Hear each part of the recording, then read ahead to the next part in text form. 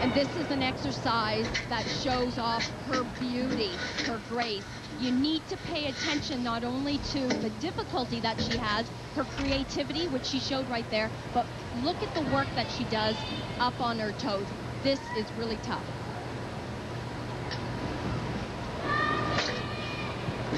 First, her acrobatic series.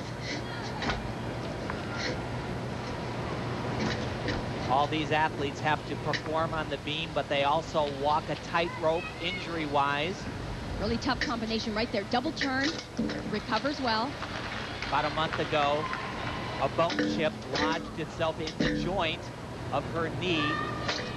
Past injury, they had to go in there, scope it out. And we are just a few weeks removed from that surgery, so it's pretty amazing. Kelly Hill says up until right before they left, she was very cautious of the knee, but has been really aggressive here. This is what the international judges love to watch.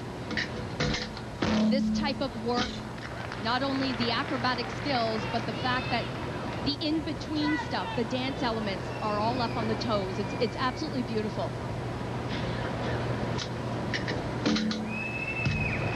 Elise